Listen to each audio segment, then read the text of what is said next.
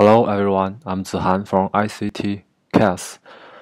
My topic is HPC AI500, the methodology tool and the metrics for benchmarking HPC AI systems. Here is my outline. I will first introduce the challenges of HPC AI benchmarking, then the methodology, metrics, and the specification, and finally the ranking. The first challenge is how to achieve both representative and simple, which essential properties the past successful benchmark establish. On the one hand, the spec CPU, PASIC, and TPC benchmarks emphasize the importance of benchmarks being representative and diverse, as no single benchmark or matrix measures the performance of computer systems on all applications.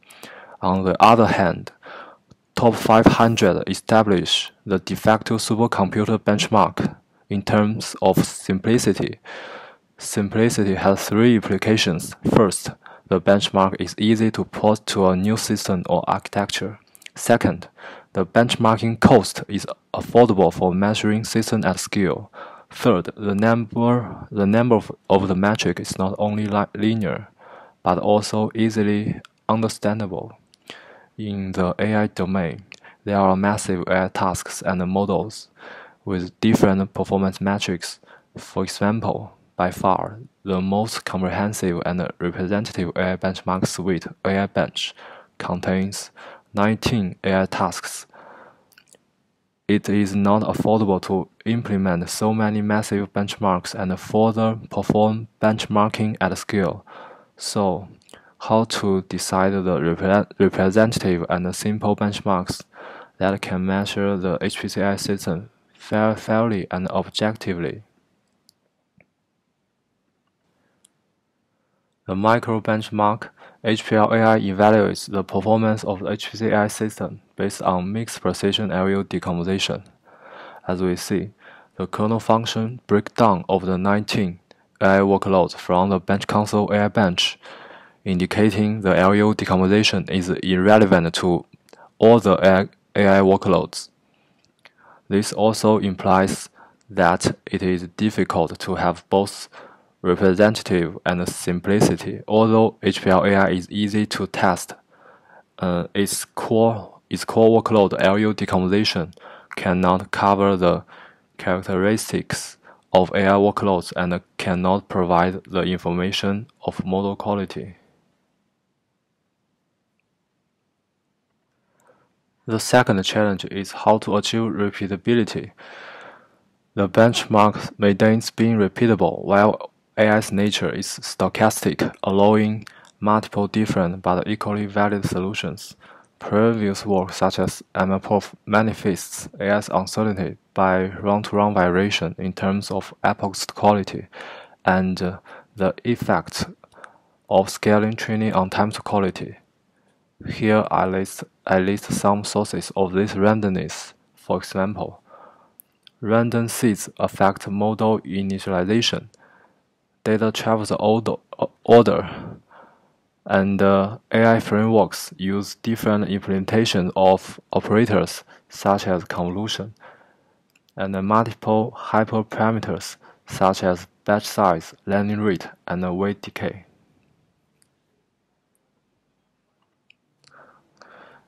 This slide shows the randomness of AI workloads.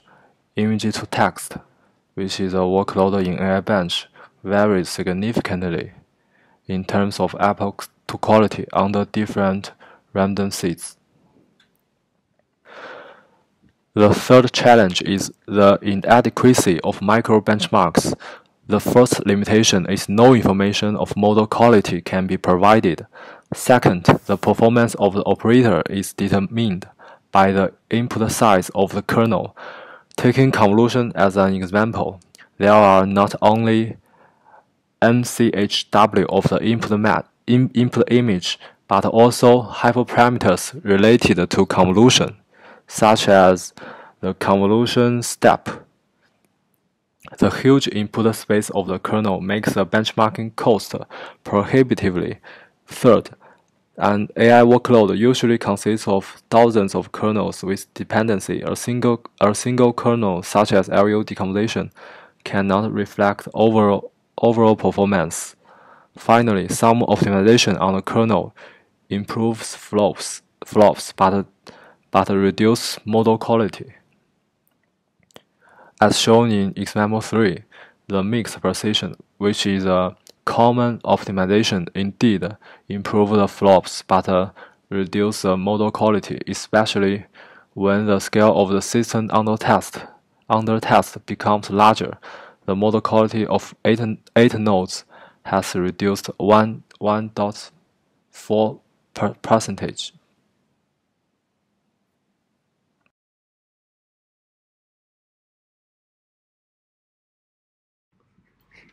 Firstly, I will introduce how we construct the workloads of HPC 500. As the mentioned challenges, the chosen workloads should be representative, repeatable, and simple. Moreover, we also consider the additional requirements in the HPC field. We choose AI bench training, by far the most comprehensive benchmarks, as the starting point for the design and the implementation. So how to achieve representativeness? We achieve the representativeness from microarchitecture dependent and microarchitecture independent perspectives. First, from the microarchitecture dependent perspective, we choose 5 microarchitectural metrics to profile the computation and memory access patterns of AI bench training, including achieved occupancy, IPC efficiency, GLD efficiency, GST efficiency, and DRAM utilization. For GPU system, each GPU architecture contains multiple streaming multiprocessors. Each multiprocessor has a certain number of CUDA cores, registers, caches, and warp schedulers. Achieved occupancy represents the ratio of the average active warps per cycle to the maximum number of warps provided by a multiprocessor. IPC efficiency indicates the ratio of the executed instruction per cycle to the theoretical number. GLD efficiency and GST efficiency represent the ratio of requested global memory load store throughput to required global memory load store throughput, respectively. We profile the above 5 metrics and perform k-means clustering on all 19 benchmarks of AI training to explore their similarities through our GPU experiments. We further use the TSC for visualization, a dimension reduction technique to reduce high-dimensional data in a low-dimensional space for visualization. This figure shows the results. The x-axis and the y-axis are the Euclidean space position after using TSE to process the above 5 metrics. We find that these 19 benchmarks are clustered into 3 classes.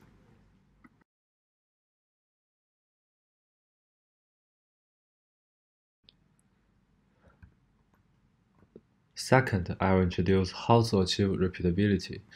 Repeatability refers to the variation in repeat measurements, different runs instead of different epochs using the same benchmark implementation under the same configurations, made on the same system under test. A good benchmark must be repeatable.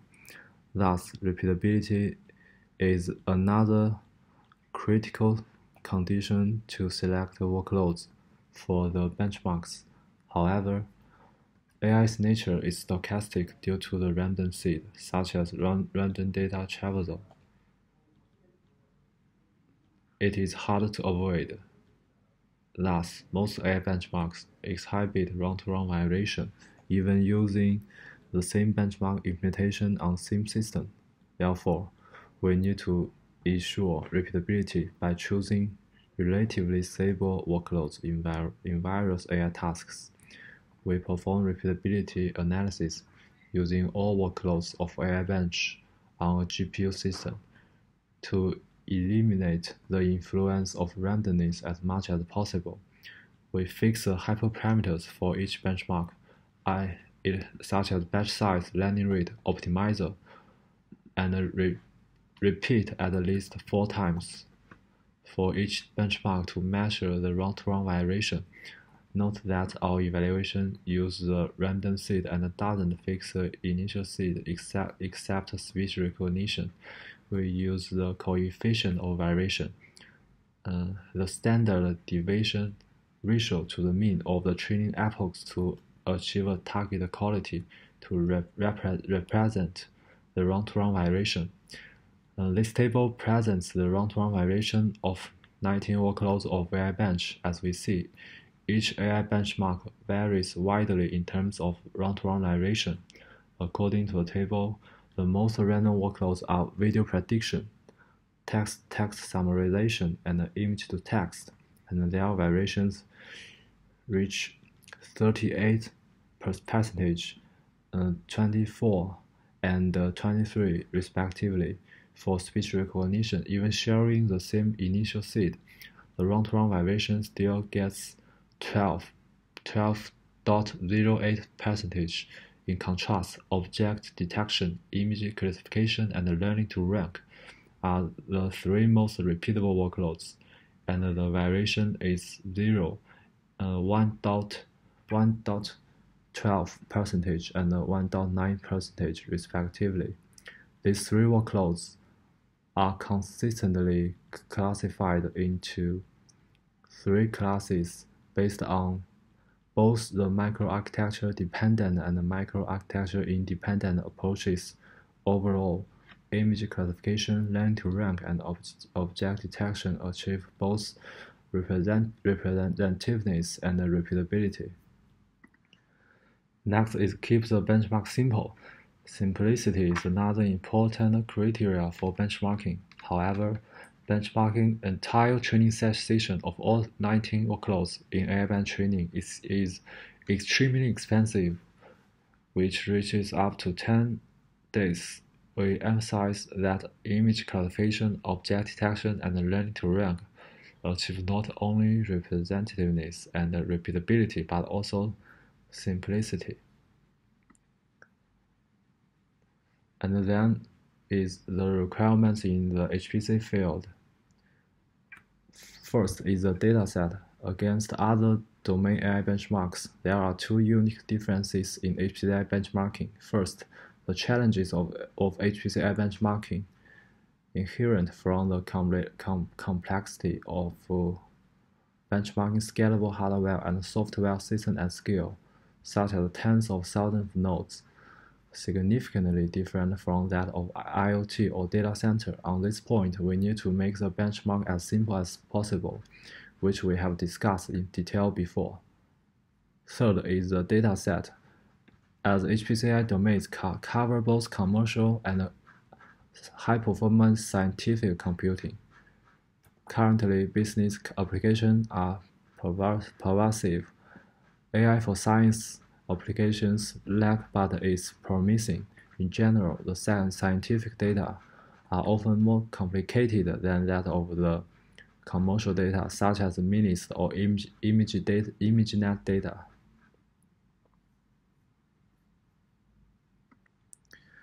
The second point in the requirements of the HPC field is the computation complexity.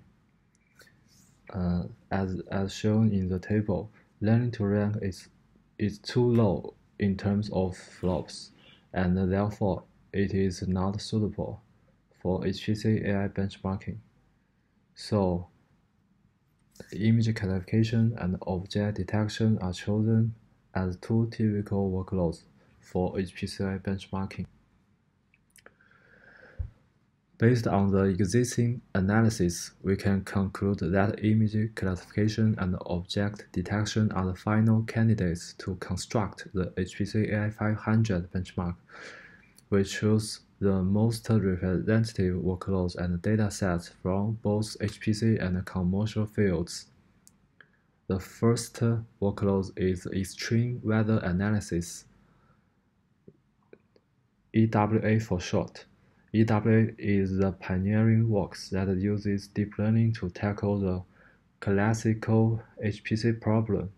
It won the Golden Bell Prize in SC18.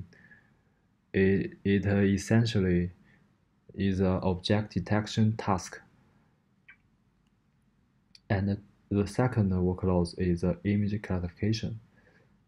Image classification is a de facto HPC AI benchmark used in many state-of-the-art works. Next, I will introduce the hierarchical benchmarking methodology. The hierarchical benchmarking methodology based on a 9-layer system abstraction. This abstraction divides the system under test into 9 independent layers and put each layer under test while keeping the other layers intact, unless otherwise stated. Layer 1 is the hardware, such as CPUs and networks. Layers 2 and Layer 3 are the related system software, including the operating system and the communication libraries. Layer 4 includes the AI accelerators, such as GPU, and interconnections, such as NVLink, and libraries such as CUDA. Layer 5 refers to the AI framework, such as TensorFlow and PyTorch. Layer 6 refers to the programming model. Layer 7 refers to the workloads used in HPC benchmark. Layer 8 refers to hyperparameters. Layer 9 refers to the problem domain. At the limited time, you can find more details in our technical report on the Bench Council website or the archive.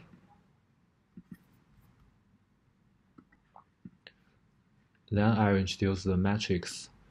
We propose valid flows to quantify the valid performance that considers both the system throughput and the model quality.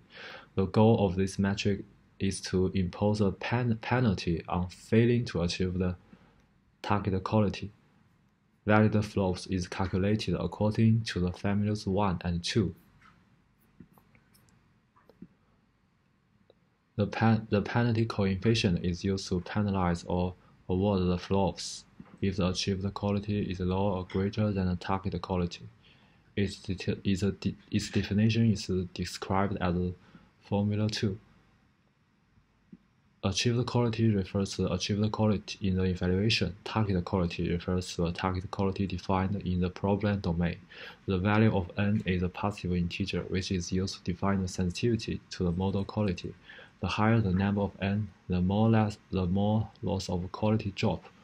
As EWS has much more stringent quality requirement than that of image classification, we set n as 10 for EWA and 5 for image classification by default.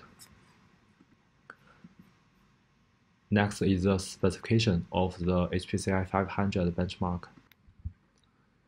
There are 2 problem domains in HPC AI500. The first is extreme weather analysis. Its data is made up of 26-year climate data, and the data has 16 channels and a very high resolution. The second problem domain is image classification, and the adopted dataset is ImageNet 2012, and it's a very famous dataset. And the adopted model, namely are faster RCN and Reset 50. Here is a summary of the HPC AI500 benchmark suite, and we use TensorFlow and Orvol to implement the reference implementation.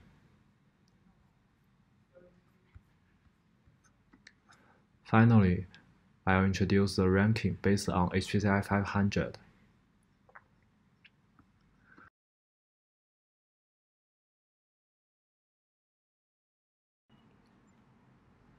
We also report some auxiliary metrics, such as training time and model quality.